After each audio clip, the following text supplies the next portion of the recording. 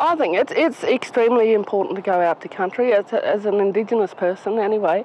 You need to be able to put your feet back on the ground, and in my language we have a word called murra, and murra pretty much says it's where your ancestors' spirits come from.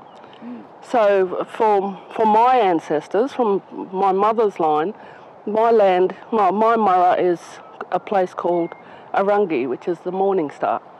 And so it's really important for me to go home and put my feet on that ground. And because my relationship with my land is a family relationship, and my land is my grandfather.